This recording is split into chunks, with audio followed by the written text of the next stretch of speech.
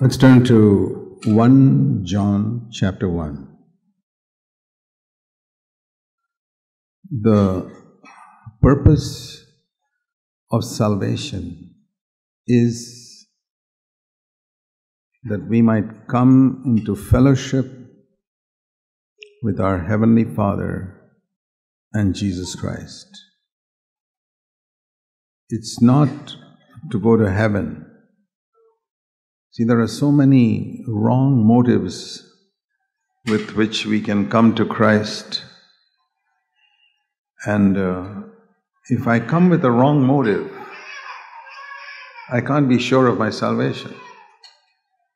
And I think that is the problem with many people. They have come to the Lord with looking for something else. You can come to the Lord for food, for healing, that's fine. He'll accept you, but then that must be something that moves on to finding deliverance from sin. And if our main desire, and I want to say this straight to all of you, if your main desire in your life is not to be free from sin in your life, I want to tell you that I would doubt whether you're really born again. And I have a feeling that many people in our CFC churches are not born again. I've said that even in Bangalore. Because so many people come to us because it's a nice church to belong to.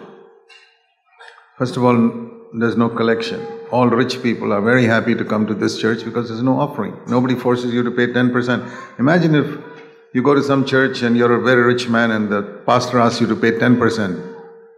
You won't like it. You'd rather come to this church. Such people are not saved. They're just covetous, greedy people who are only trying to take advantage of Christ. And they'll be lost and their judgment will be very severe in hell. But if a person wants to be free from sin in his life, such a person can find salvation. So, Jesus said He did not come to call righteous, holy people. He came to call sinners, not sinners. He came to call sinners to repentance. So the world is full of sinners, but He didn't come to call all of them. He said, I've come to call sinners to repentance, to give up their sins. So the only people Jesus came to call are those who want to be free from the sin they see in their life. So if they don't see sin in their life, then of course there's no possibility of their being saved. See, in Matthew's Gospel, chapter 9.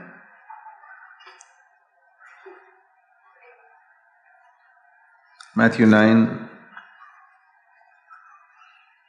and we read in verse 12. Pharisees, verse 11 said, why is your teacher eating with the tax collectors and the sinners? And Jesus said, it's not those who are healthy who need a physician, but those who are sick. But go and learn what this means. I desire compassion and not sacrifice. For I did not come to call the righteous, but sinners. So, we know that throughout His life, Jesus, the person who prepared the way for Jesus was John the Baptist. And it says He came to pave the way for Christ to come. And the main message of John the Baptist was, repent. So, without that, you cannot accept Christ.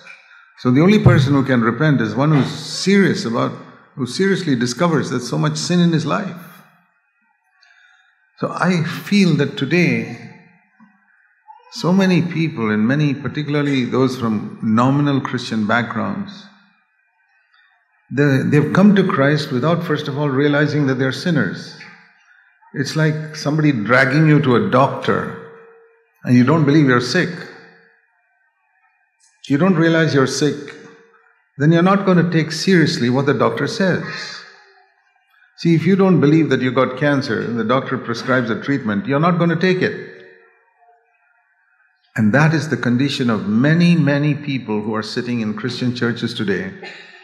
The Christian church has become like a club, nice club to belong to. You don't have to pay any price. You just sit there. And as far as I'm concerned, I'm going to make it clear to all such people, you are not born again. And you will see in the day of judgment that my words are true. And it'll be too late. It's better to realize it now. That's why I want to really make it clear, because I don't want anybody's blood on my hands. Paul said in Acts chapter 20, he said, Acts 20, he said, everywhere, verse 21, Acts 20, verse 21, I preach repentance toward God and faith in our Lord Jesus Christ. In other words, I tell people to turn from their sin. That's the first thing Paul preached everywhere, and then believe in the Lord Jesus Christ. So as I have said for years and years and years, that repentance is one of the missing messages in today's Christianity. And because people are not told to turn from their sin, they're not really born again. You cannot be born again if you don't come to Jesus recognizing, not just recognize, everybody in the world recognizes they are sinners, but wanting to be free from your sin. If you're not fed up with your sinful life, you really can't be born again. Like I've said to many people who want to join our church, I say, please don't come and join our church if you're not fed up with your own sinful life. Go and join some other church. There are so many churches in the world. Why you want to come here and waste our time and defile all the others with your worldliness? You just want a comfortable place to sit and make friends with people, or somebody who's something like that. We don't want such people. We want people who are fed up with their own sinful life and who are longing to be free from sin in their life, who are crying out to God, Lord, I'm fed up of this sin and that sin and the other sin. And if that type of cry is not in your heart, I want to tell you, you're sitting in the wrong place. This is not the place for you. Please find another church. Because you are polluting this church. You're hindering the witness of the church with your worldliness. New people come in and you speak all your worldly stuff to them and pollute them. We don't want such people, and we're going to gradually eliminate such people from this church. Because we want people who are fed up with their sin and who are crying out to God, not only in the meeting, but at home, say, Lord, I see sin in my life, I want to be free from it, I want to be free from it. That is the mark. Those are the only people Jesus came for. So he says, I preach repentance toward God and faith toward our Lord Jesus Christ. And he says in the last part, I have proclaimed to you, verse 27, the whole purpose of God, not part of it. Therefore, verse 26, I am innocent of the blood of all men. A preacher who preaches repentance and preaches against sin and the whole purpose of God, his hands will be free from guilt. But any preacher who does not preach against sin, when people in his church go to hell, he will be guilty also. I believe that. That's what Paul says. How can Paul become guilty, verse 26, of the blood of other people? He says, I'm innocent of the blood of all men because, verse 27, I have declared the whole purpose of God.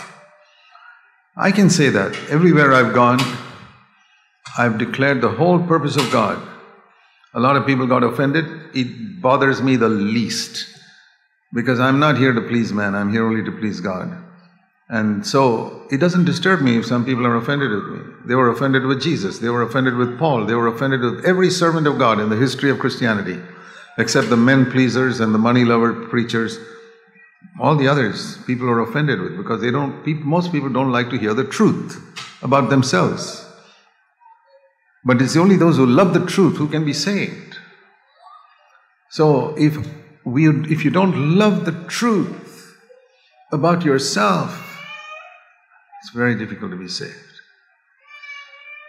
And the great danger is that when we don't love the truth and we hear the truth and it doesn't disturb us, we can sit comfortably and listen to the truth and be completely unchanged. The great danger is that God Himself will deceive you. Turn with me to what I call the most scary verse in the New Testament, 2 Thessalonians chapter 2. The most scary verse in the New Testament is not that you can go to hell. No. The most scary verse in the New Testament is that God Himself will deceive you. It says in 2 Thessalonians chapter 2 that Satan comes with verse 10, Satan comes with the deception of wickedness for those who perish, for those who are going to hell. Because, why are they deceived? He's talking about verse 10. Please see the activity of Satan, who comes with false signs and wonders, and with the deception, all the deception of wickedness for those who perish, for those who go to hell. Because, why did they get deceived? Because they did not love the truth so as to be saved.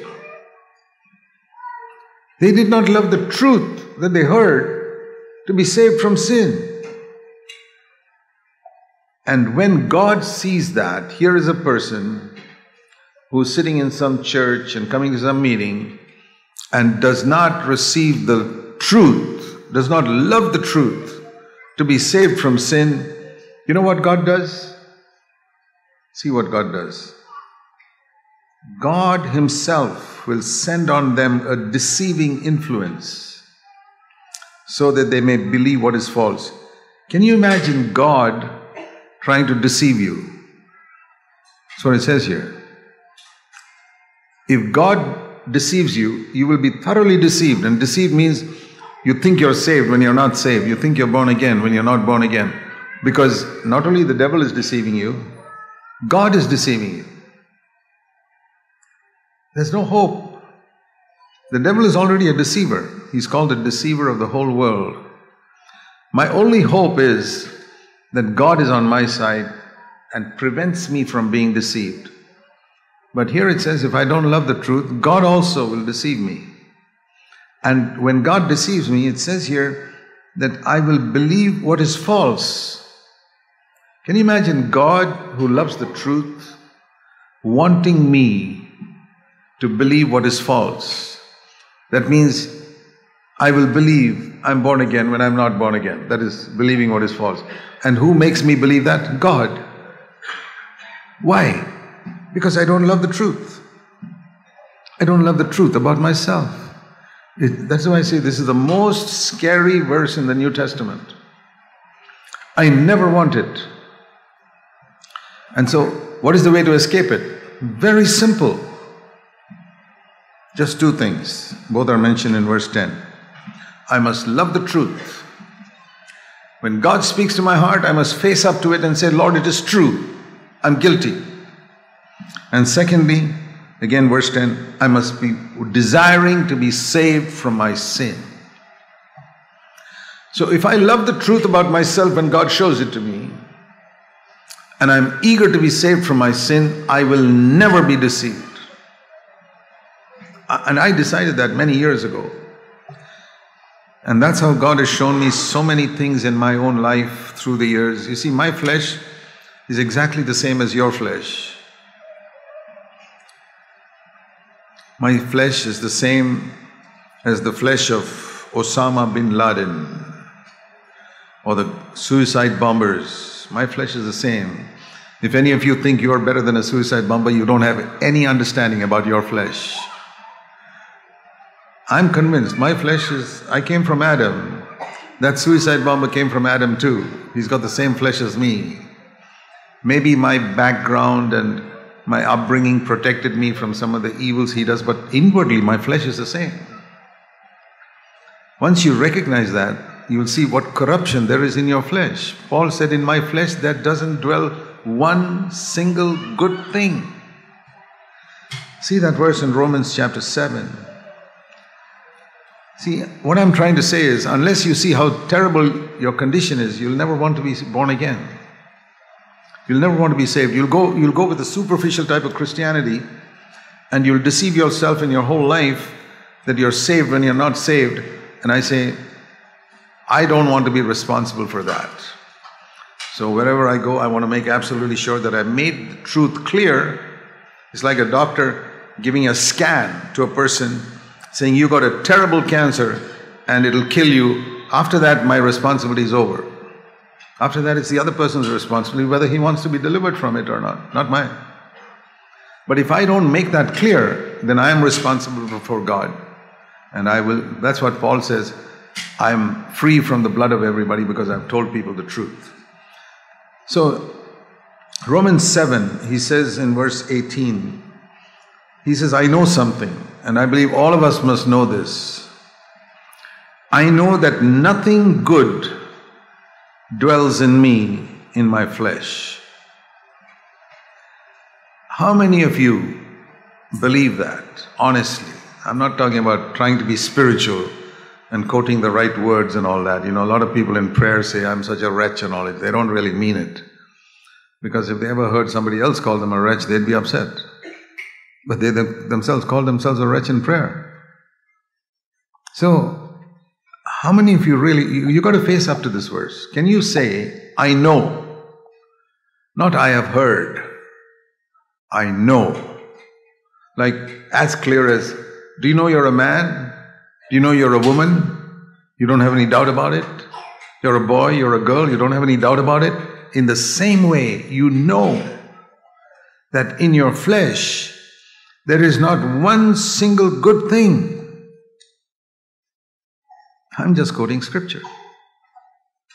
The Apostle Paul said, I know that is in my flesh, there is nothing good.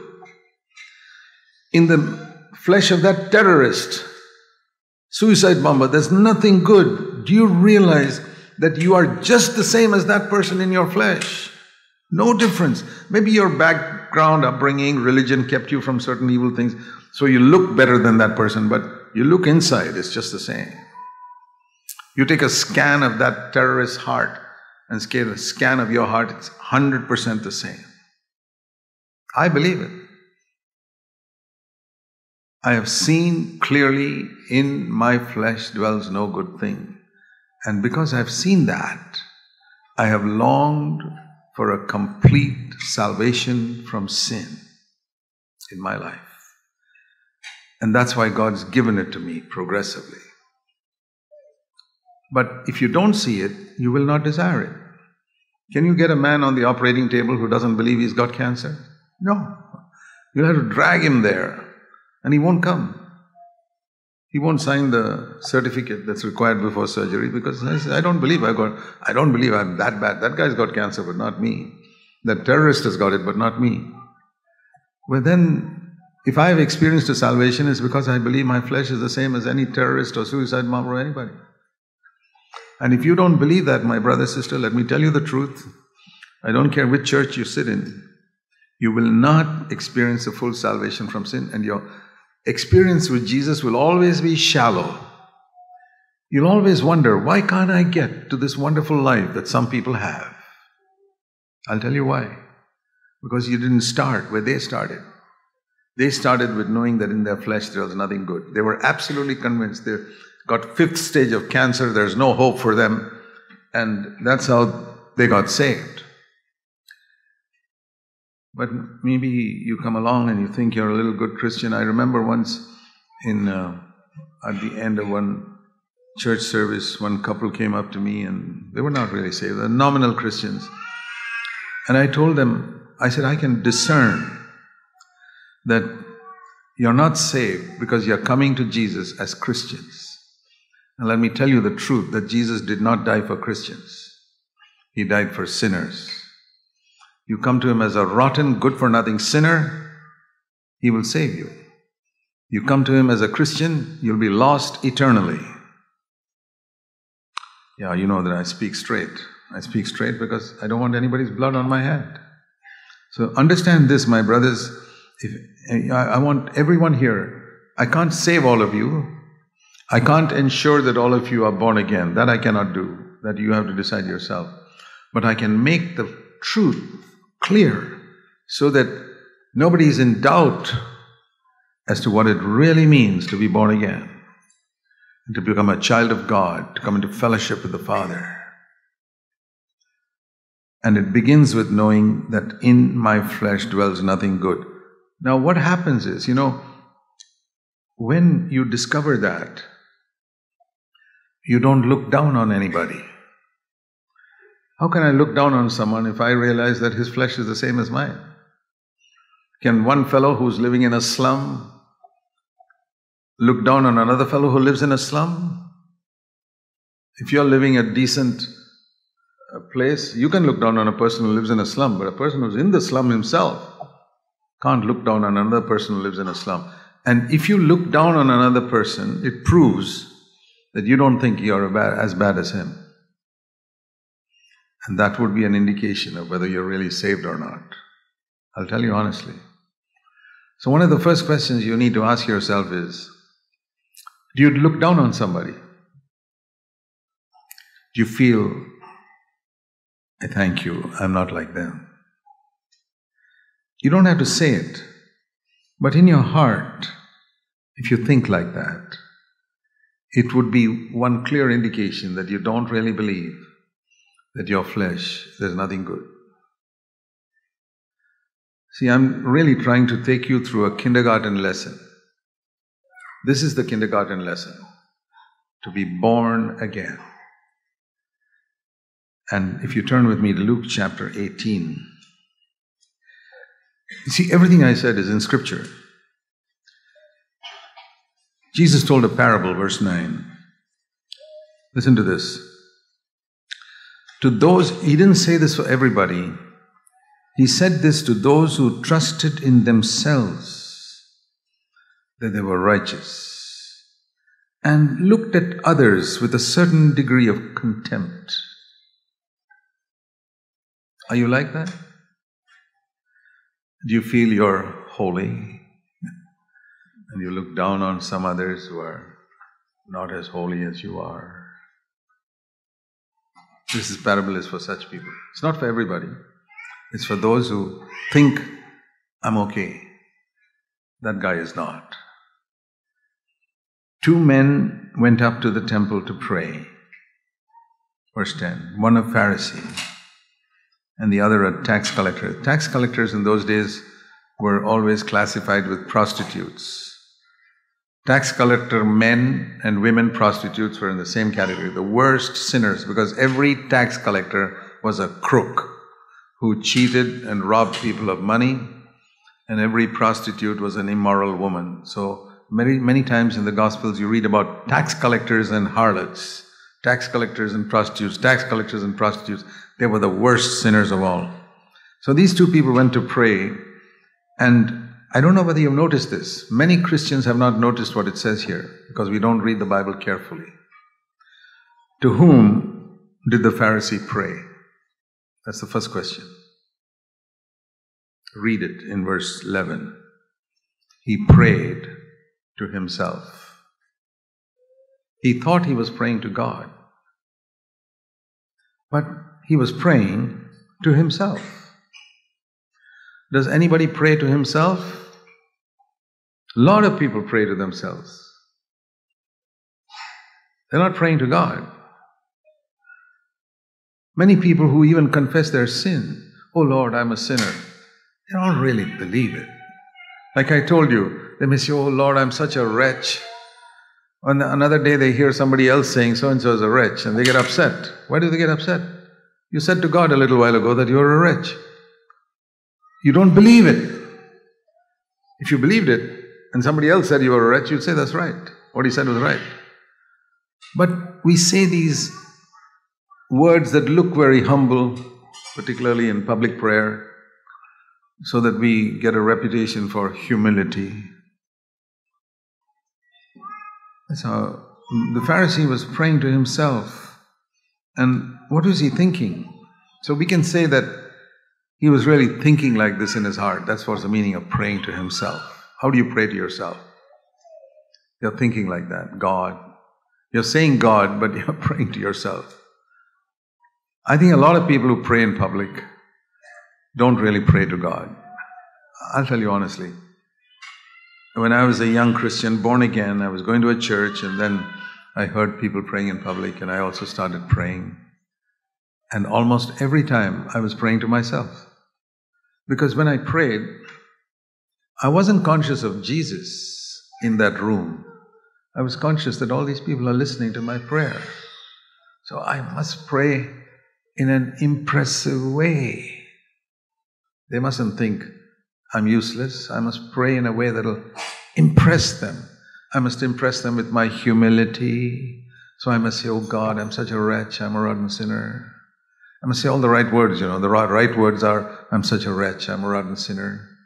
And I then quote the right language from Scripture. Oh, thank you that your blood will cleanse me. And now, I'm not asking you to judge other people's prayer. If you judge other people's prayer, you're the biggest Pharisee of all. Judge yourself. I'm not saying this to judge other people. I do not judge other people's prayer. I say, Lord, maybe he's sincere, I don't know. But I know in my case, when I was praying in the early days in public, I would pray and I was much more conscious of the people around me listening than Jesus. I was not at all conscious of Jesus. And so, that didn't satisfy me. I would go back to my room. I was in the Navy those days. And I would say, Lord, I'm sorry. I'm really sorry. I came into your midst of your people, and instead of praying to you, I prayed to myself. I prayed to exalt myself in the eyes of others so they'll realize I'm a very humble brother. Forgive me. I don't want to pray like that. I want to pray to you. So then the next week, I would pray again. Again, I'd be praying to myself. I was more conscious of the people. I'd come back home. I would repent again. Believe it or not, this went on for years. But every single time, I was determined that I would come home and cleanse myself. It's like you go home and take a bath. Well, you say you had a bath yesterday, but you want to take one another today because dirt has come onto you again. And you take another bath or shower tomorrow. And then you take another shower. And it's like going for treatment. You go for, if you got cancer, you go for chemotherapy and the doctor tests you and says, no, you got to come again. Some more chemotherapy, and the doctor says, no, you still got cancer, you got some more chemotherapy. And you keep going till the cancer is eliminated 100%. Only then you're satisfied. Nobody will be satisfied if the doctor says, about 25% cancer is still there. You won't say, oh, well, that's okay, 25%, I had 80%, now it's only 25%, I'm okay. You will not. When it comes to sickness, we are very serious. Doctor, I don't want to stop till it has become zero. So that's how I prayed to God. I said, Lord, I'm still, maybe not 80%, but still 25%, I'm still praying to people, not to you. And over a period of time, because I kept on judging myself, I came to the place where when I prayed in public, it didn't matter if nobody was in the room, I prayed to Jesus. Not only prayed, but when I sang a song, I would sing it to Jesus. Are you conscious of the words that you sing? Do you know that every song we sing is a prayer? That's another area where I didn't take seriously. I used to sing a song, particularly if it's a very familiar song, which I knew the tune, I knew the words by heart. And they would sing it, and I would sing. I could shut my eyes and sing it. And I would sing and sing and sing and sing, and realize that in the olden days, we never had this projection and all. We had songbooks. So we would be singing song number something. And we would sing and sing and sing, and then the song is over, they go to the next hymn. And suddenly I realize Hey, I wasn't even paying attention when I sang that last song.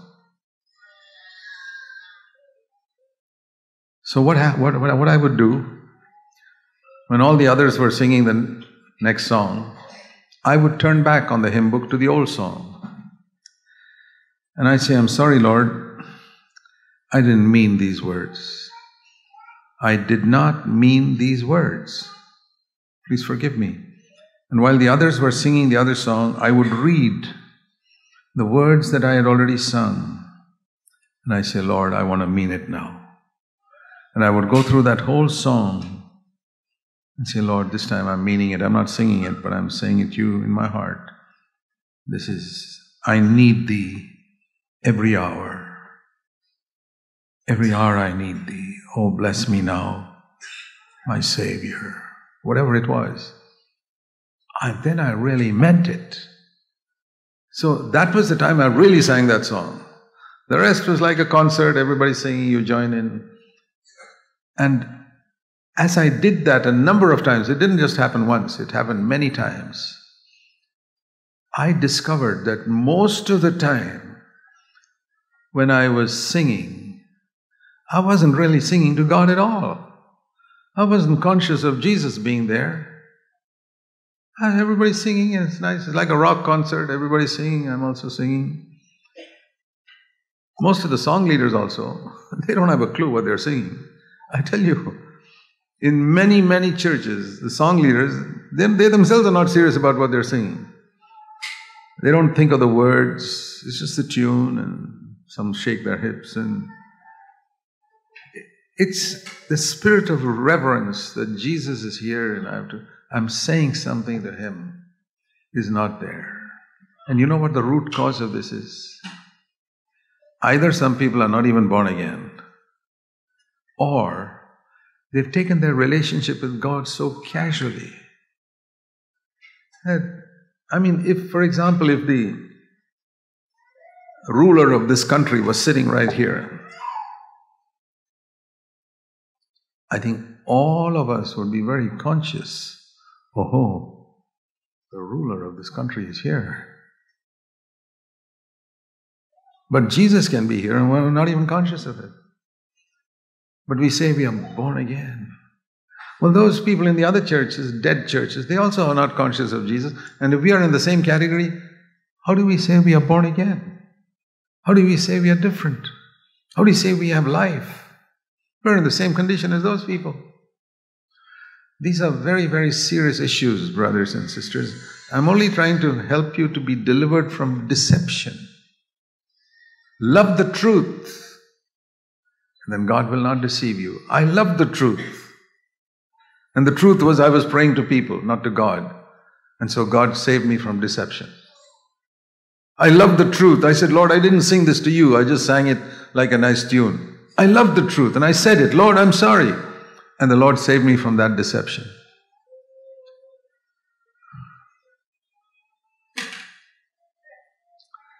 For example, we sang a song today. Mine eyes have seen the glory of the coming of the Lord. He's trampling out where the grapes of wrath are stored. Do you remember it? Do you remember what you sang?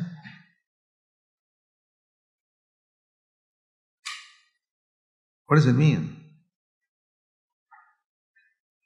I've seen the light in a number of camps. Which camps? It's a song, nice tune.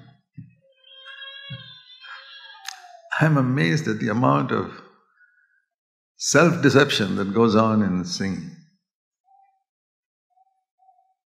When in many churches they try to improve the quality of the singing, saying, let's sing in tune. I'm saying, let's mean what we sing, even if we don't sing in tune. If you mean what you sing, even if you don't sing in tune, God will hear you.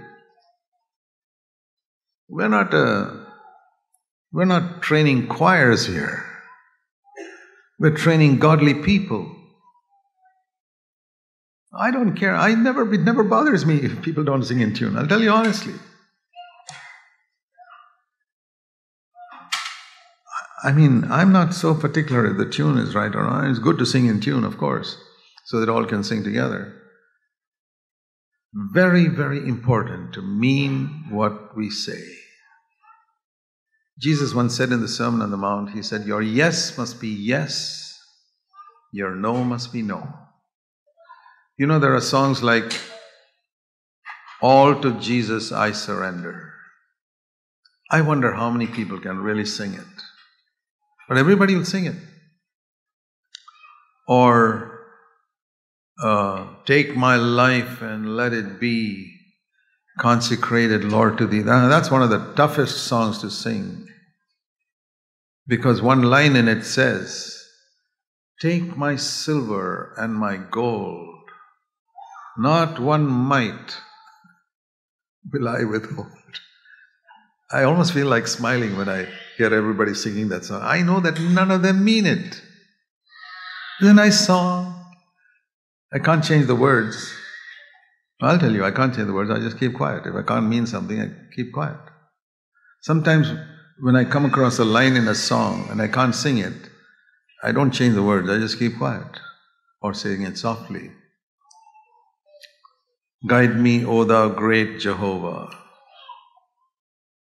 I never sing it because I have never in my life called God Jehovah. You say, why? Isn't that his name? My 4 sons have never called me Mr. Poonen. Why? Isn't that my name? Why don't they come up to me and say, Mr. Poonen, can I talk to you? You know what they call me? Dad. You know what I call my Father in heaven? Not Jehovah. I've never called him Jehovah. He's my dad. I call him Dad. Jesus taught me to call him Heavenly Father. But in the Old Testament, even in the Old Testament, they were scared to use the word Jehovah. They would call him, O Lord, Adonai, God, mighty. But there are songs like that. There's a very popular song nowadays in Christians. There's no God like Jehovah. There's no God like Jehovah. I don't know how many times they say it.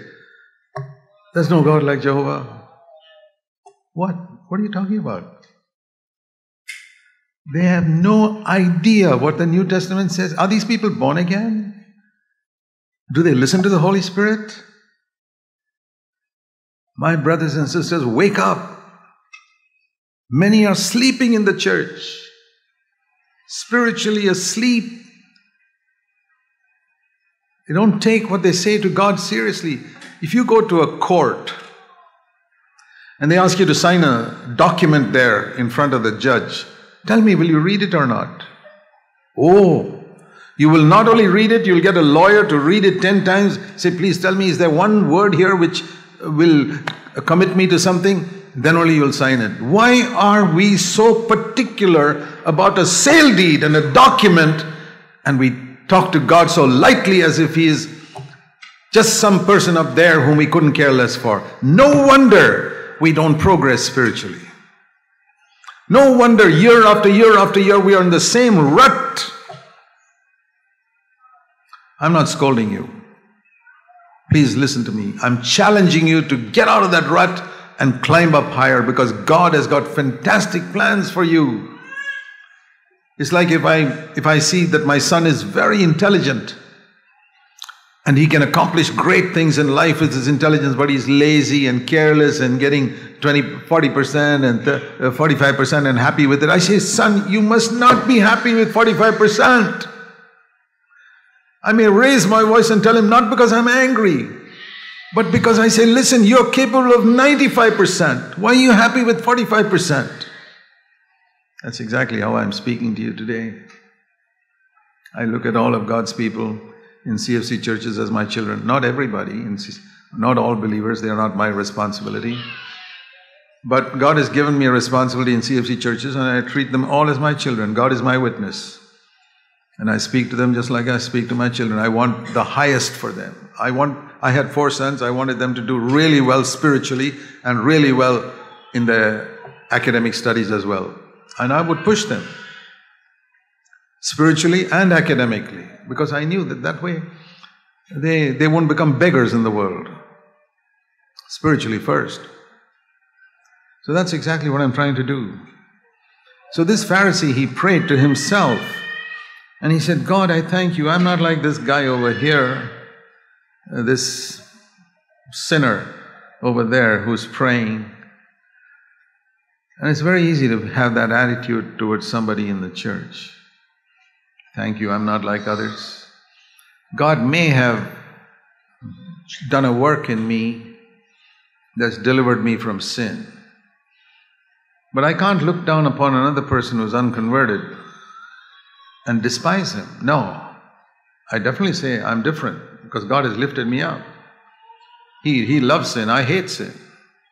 So I can't say that God has not done any work in me. That's not humility. God has done a work in me. For example, if I had cancer and some very good doctor did surgery on me and healed me completely, there's no humility in saying, oh, I've still got cancer. No, this doctor did a first-class job and he healed me of cancer completely. But this guy's got cancer. I'm not despising him. I'm just telling the truth. I had the same cancer as him, but a doctor treated me and freed me from it completely. But this chap still has it. I want him to be free. So that's the only way in which I'm saying it. If God has done a work in us, the more the work God has done, the more humble we should be and give the glory to God. We should not deny the work God has done in us. I will not deny what God has done in me. He has forgiven all my sins. And for 78 years, everything I did, He looks at me today as if I've never sinned in 78 years. That's what God did in me through the blood of Jesus Christ. That I will boldly testify. I was a slave to anger. It's gone from my life. I can boldly testify. I never raised my voice at my wife, even one single day of the year. Not one single moment. God has done it. I'm not taking any credit for it. I'm just saying God has done something in me. He's delivered me from some cancer. I still discover some selfishness in my life here and there. I'll tell you the truth. And as I get light on it, oh, that was selfish. I want to cleanse myself. So there's a progression. I haven't become like Christ completely, no. I've got a long way to go, but I find God has done a work in delivering me from certain things. He's really brought me to the place where I can rejoice in the Lord 24 hours a day, 7 days a week. I can really testify that I never get discouraged. Never, never, never. It's what God has done. But there was a time in my life when I was frequently discouraged, sitting with my head in my hands for years. So that's something God has done, and I will never hesitate to give glory to God, just like I'm saying, this doctor cured me of my cancer. What's wrong in saying that? My brothers and sisters, I say it only to tell you that there is a doctor who can cure you of your spiritual cancer. Of course, but you got to admit that you got it first. If you keep on pretending that you don't have it, you won't be cured. So that's the difference. The other sinner in verse 13, Luke 18:13, he was standing so far away, he was not even willing to look up to heaven. He felt, I'm such a rotten sinner, I can't even look at the face of God. And he was beating his breast and saying, oh God, please be merciful to me. The New American Standard Bible, which I use, is very accurate in the way it is translated. Have you noticed this one important word there? Sometimes we don't read carefully. Have you noticed it in verse 13? Not the way you people usually understand it. God be merciful to me, a sinner. That's not what he said. Did you notice the mistake I made? God be merciful to me, the sinner. Meaning, I am the only sinner in the world. I feel like I'm the only sinner in the world. Everybody's better than me. That's the difference between saying, God be merciful to me, a sinner, and God be merciful to me, the sinner. And when you really come before God, you feel like that. Lord, I am the sinner here. And it says, this man went to his house declared righteous, verse 14. And I have gone to my house declared righteous by God, because I came to him like that. What I want to ask you is, have you come to him like that? If you have never in your life come to him like that, it's not too late to come today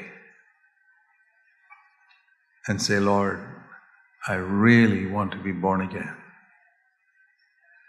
I want to know the joy of being declared righteous by God. I want to be delivered from these sinful traits in my character which have enslaved me for so long.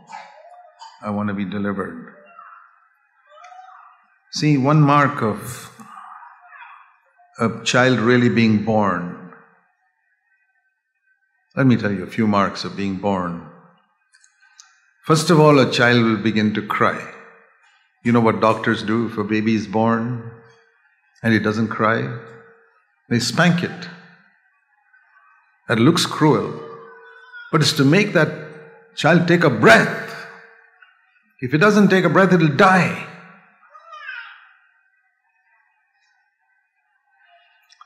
I know at least a couple of young ladies in CFC Bangalore today who are alive today because my wife happened to be in the delivery room when they were born as babies and they were not breathing. They were blue. And my wife pumped and pumped, I don't know what, oxygen or whatever it is, till they began to breathe. They are grown-up young ladies today. It's very important to breathe as soon as you're born.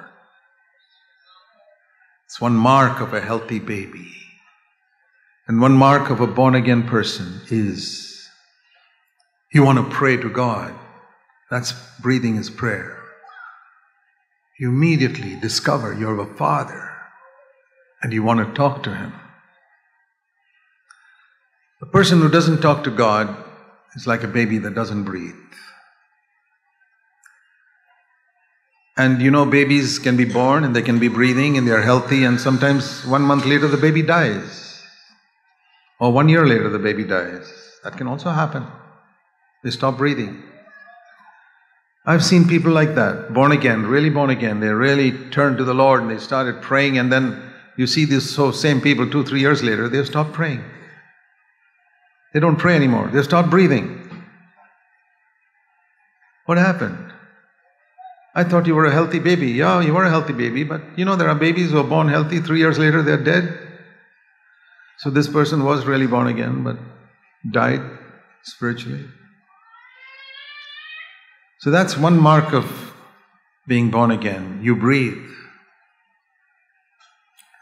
Another mark of being born again is of a birth is what we read in 1 Peter chapter 2. It says in verse 2, like newborn babes, 1 Peter 2 verse 2, long for the pure milk of the Word of God.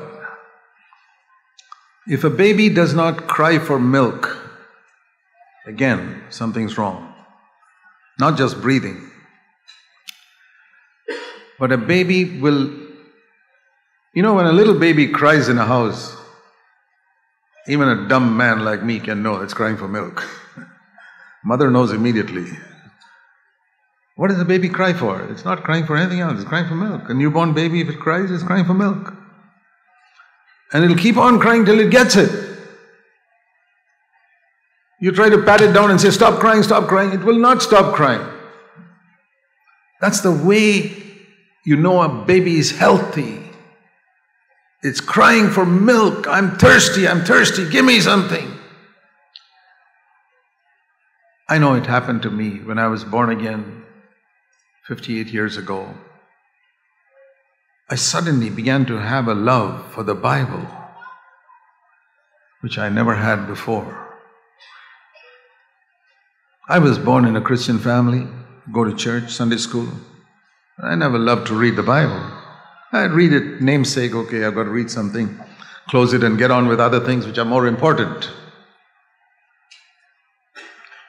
But I didn't have a cry in my heart for the milk of the Word of God, like newborn babes long for the milk.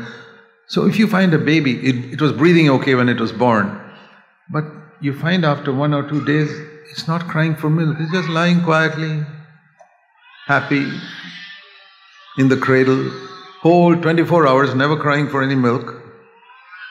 I tell you, even if you're a dumb father, you'll be concerned. Why is this baby not crying for milk? 2 days gone by, it never cried for milk.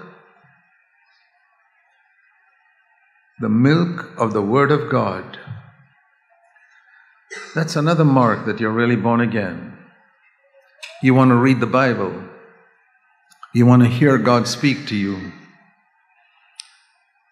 In the same way that a baby cries for milk. Why does a baby cry for milk? Just to ease its conscience? Babies are supposed to cry for milk. Okay, give me some milk. Okay, done. To read the Word of God like that? I was told in church that I must read the Bible every day. Okay, I've got to read the Bible. That's not crying. It is just a ritual. Now, why am I saying that? Because that's how many Christians read the Bible. They're taught, you must cry for milk, okay? You're born again, you must cry for milk. Okay, here. Well, how much should I cry? A little bit of milk at least. Okay, here. That's not a real new birth. I want to tell you the truth. I believe a lot of people who think they are born again are not born again. They don't breathe. They don't cry for milk. How do you know they're born again?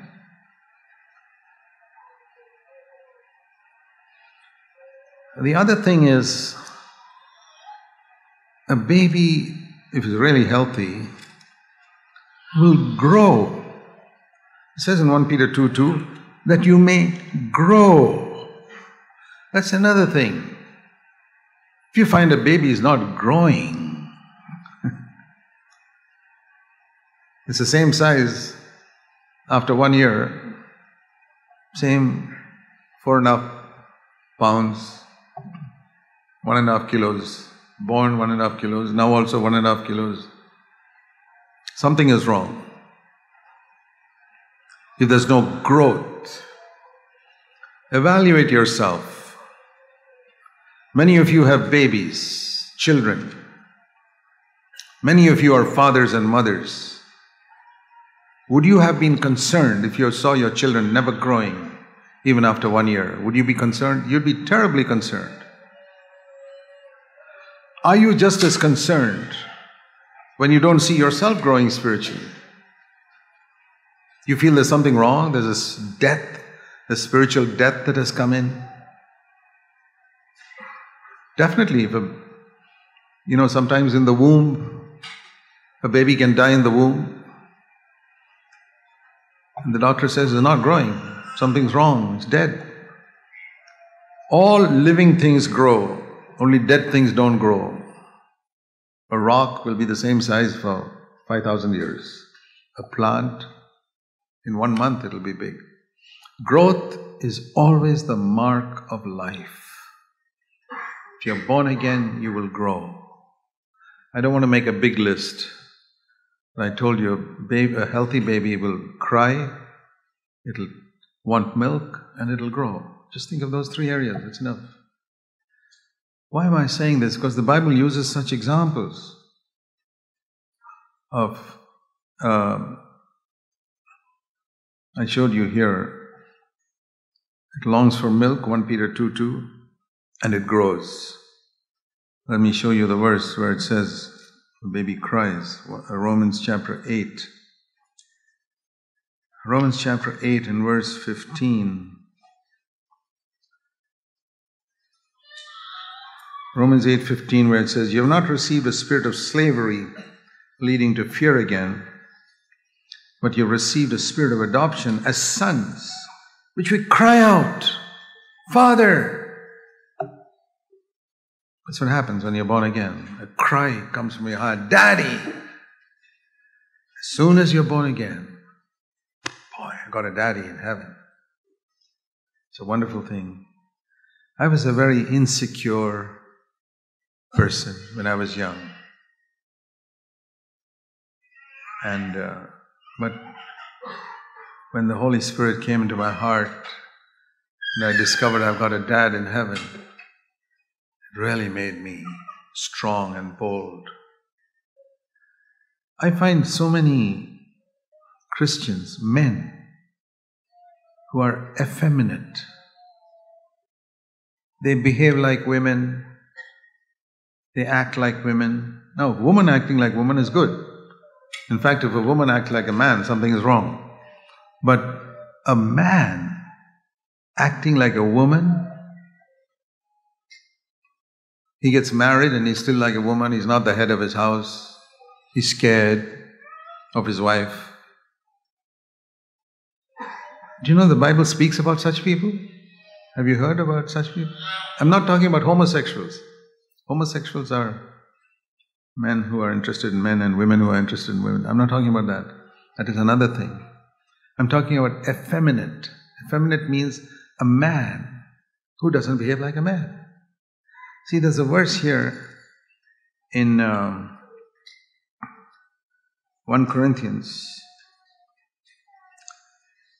1 Corinthians, it says in chapter 6, the type of people who will not enter the kingdom of God. These are the people who will not enter God's kingdom. 1 Corinthians 6 and verse 9. Don't be middle of that verse. Don't be deceived. Here are the people who will not enter heaven.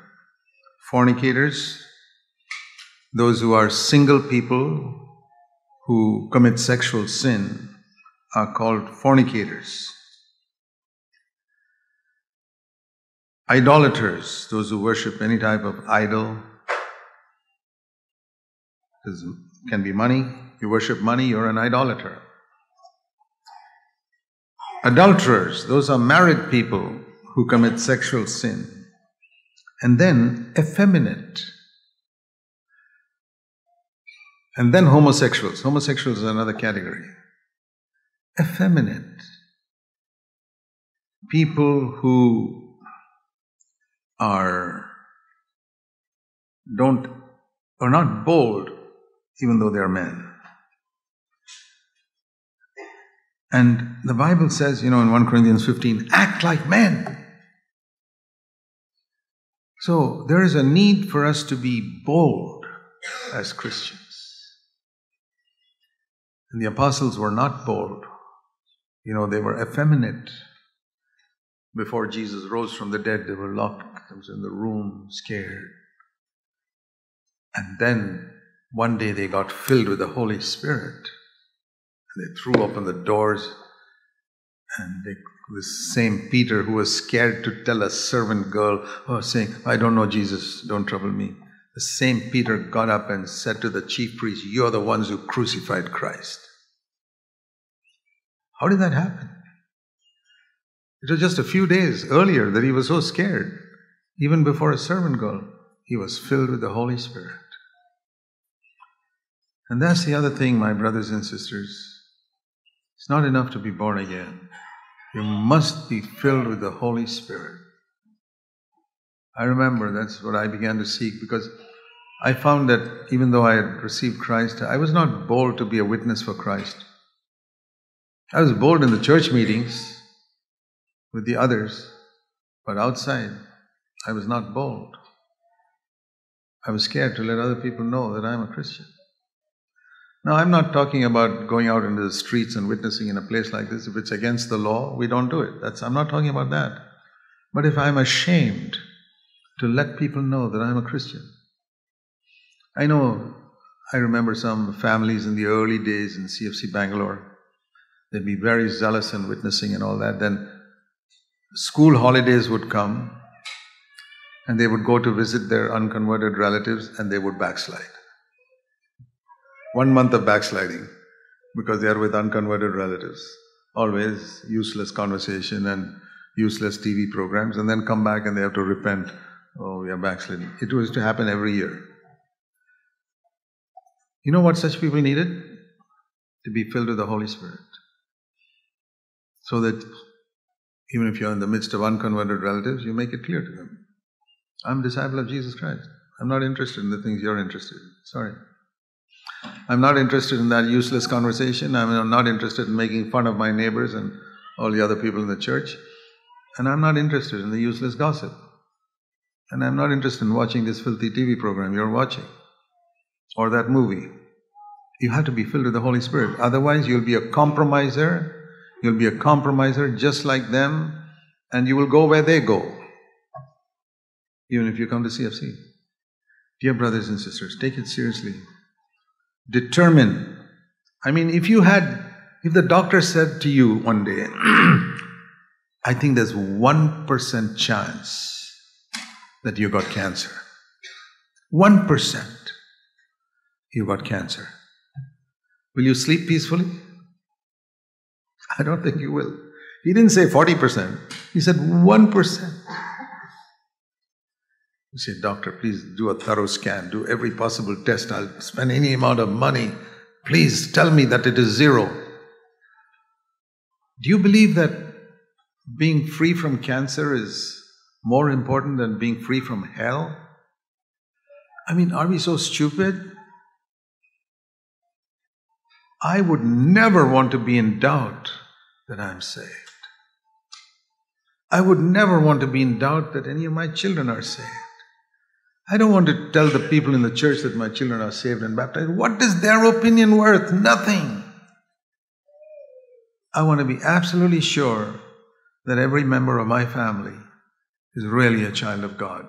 Because I don't want to be in heaven and spend eternity and see one of my children burning in hell forever and ever and ever and ever and ever. Whatever, however good I may have been to them on earth, if I finally see them in hell, I have been a useless father. Maybe I educated them, did everything else, but I'm not even concerned. Some parents say, brother, what to do? I'll tell you what to do. Pray. Miss some meals and fast and pray. You would do that if the doctor diagnosed your son or daughter with cancer. Why don't we pray just as much? When your son or daughter is wayward and not converted and on his way to hell and you don't even fast and pray, I don't believe that such people are born again. I don't believe the parents are born again. They can see their child going to hell. It's like seeing your child about to fall over a cliff and you don't stop him. You see your child about to fall over a cliff and you don't stop him. Dear brothers and sisters, we have to take this much, much more seriously than we have done. And if I have woken you up to a little bit of seriousness in this area, I've done my job. I'm a servant of the Lord. God's given me a commission, and I'm going to be faithful to that, particularly to my flock. Let's pray. Heavenly Father, I pray with all my heart that every single person sitting here will take what they have heard from you seriously. I don't know their condition, you know, because you know the secret thoughts and attitudes of persons. And I pray, Lord, and I know that my prayer will not solve the problem if they don't take action themselves. But I really want everybody here to be saved. I don't want to see any of these people whom I meet here to be burning in hell one day. And so, even if they are offended, I have to speak the truth. Please help everyone to take this matter seriously. We pray in Jesus' name. Amen.